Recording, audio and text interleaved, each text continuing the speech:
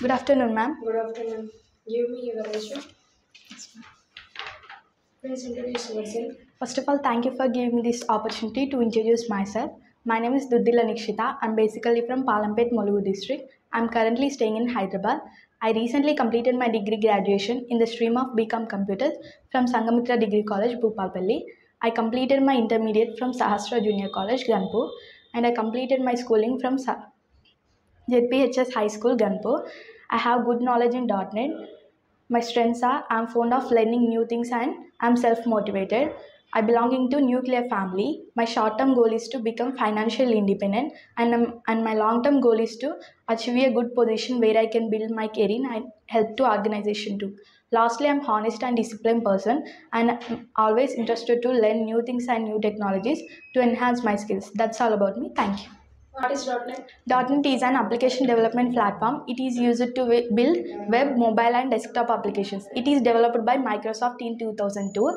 It supports multiple languages such as C#, VB, VC++. CLR and its component. CLR stands for Common Language Runtime. It is an execution engine for all .NET languages. Any application developed in .NET runs based on CLR only. CLR is a part of .NET framework pre-installed in Windows. There are 7 type components are there in CLR: class loader, memory manager, garbage collector, JIT compiler, exception manager, thread manager, and security manager. What are the identifiers and its rules? Identifiers. C# variables must be identified with a unique names. Those unique names are called as identifiers. Rules of identifiers. Names can't start with a number but can end with number. Names must start with a lowercase letter. Names must start with a letter or underscore. Names can't use special characters such as colon, semicolon, space, except underscore. C# variables. C# keywords such as int, double cannot be used as names. What are the operators? Operators.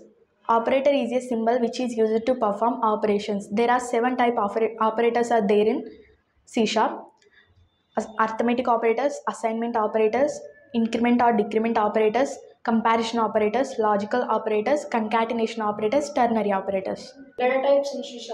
There are 2 data types in C#, primitive data types and non-primitive data types. Primitive data types are predefined data types. Primitive data types are S byte, byte, short, U short, long, U long, int, U int, double, char, float, decimal, boolean. And non-primitive data types are user-defined data types. Non-primitive data types are class, string, interfaces, structures, and enumerations. What are the conditional statements? Conditional statements are if else if, and nested if, and switch case. Simple if. Simple if. For example, if we write a condition if block, it first check the condition. If condition is true, then if block will execute. If condition is false, then block will not execute. What is if else? If else. For example, if we write a condition in if block, what if it is wrong? Then we have to write else block. If it checks the condition first, if condition is true, then if block will execute. If condition is false, then else block will execute. What is switch case? Switch case. Switch case is a multiple choice selection statement. Switch case must be end with break keyword. For example, if we write 3 cases in switch case, at first it check the case 1. If case 1 is true, then case 1 will execute. If case 1 is false, then it checks case 2. If case 2 is true, case 2 will execute. If case 2 is false, then it checks case 3 value. If case 3 is true, then case 3 will execute. If case 3 is false, then default case will execute. Among all cases, only one case will execute. If all cases are not matched, then default case will execute. What is variable?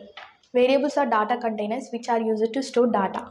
Your technical skills are good. Your communication skills are good.